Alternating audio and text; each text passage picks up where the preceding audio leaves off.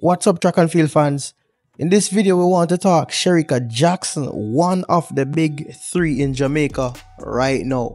Of course, she's the biggest in the 200 meters. That's like her pet event right now. And if Shericka Jackson doesn't do well in the 200 meters, it means that something is drastically wrong. But let's zoom in on Shericka for the 2024 season. So far, we have seen her participated in a couple of races. And to be honest, Shericka Jackson does not look like the Shericka we have seen over the past couple of seasons. And of course, that's a part of the game, because her season this year does not mirror last year or the season prior to that. It doesn't mean that she's not going to do well. So we need to get that in our heads. When I look at Shericka Jackson, I think currently she's one of the surest medals for Jamaica. Hands down, Shericka Jackson is just that good. And I think right now she's running herself into form. And we will be seeing a very, very different Shericka Jackson come the national trials in a couple of weeks from now. But I think it's important that Shericka Jackson sends a strong message to her competitors in her very next race, that Jamaica is still very much in the conversation of the sprint in both the 100 and 200 meters. And of course, we're always going to be in it where the 4x100 meter is concerned, even though sometimes we mess things up. So for the past couple of seasons, Shericka came out blazing. She was running races all over the place. She was just going crazy. And that's how Shericka is. She's like a workhorse. She's going to go out there and she's going to give it 110%. And we love that about Jackson. But not too long ago, I jumped over there on Shericka Jackson's Instagram page, and she posted a video and had some caption. And currently, based on those hashtags, I think she's just around where she wants to be right now at this point in time in the season. So let us not think that Shericka Jackson does not have much to offer this year based on her first couple of races. But I in fact think that Shericka Jackson is going to bring something super special. And when you think about the fact that she has not done so many races this year in comparison to previous years, what if that is just doing some good for her? What if in the previous seasons she had overworked herself doing so many races?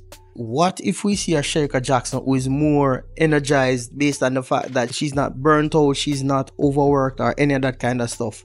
This probably could be a good thing for her. Now, last year when she did both the 100 and the 200 meters, Stephen Francis came out saying that there's a possibility that he would not have her participating in both events this year, because somehow we might have been thinking that Shericka could have gotten the world record had it not been that she was participating in so many races. And of course, she would have done the 100 meters before the 200 meters, which would have seen her using up quite a lot of energy. So sometimes a little bit of rest is good for the athletes. So I'm saying that let's see what Shericka is going to do for this season. But I totally believe that she's not going to be a walkover.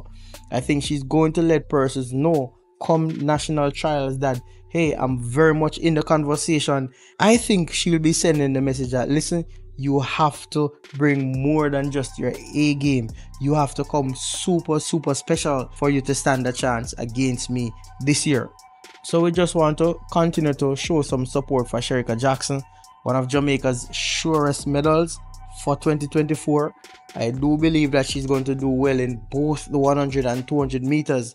Now, I think that she's looking for a bit of revenge, especially in the 100 meters against Shericka Richardson, who came out of nowhere last year in that race, I should say, because of course Shericka Richardson was performing good on the circuit leading up to the World Championships, and we would have seen her beating Shericka Jackson on a couple of occasions, and she did continue that into the final, except for that semi-final race where Shericka Jackson took it quite decisively.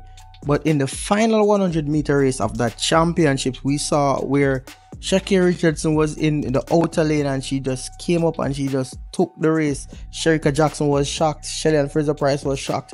But I think especially Shericka Jackson was not expecting that from Shericka Richardson at that point in time.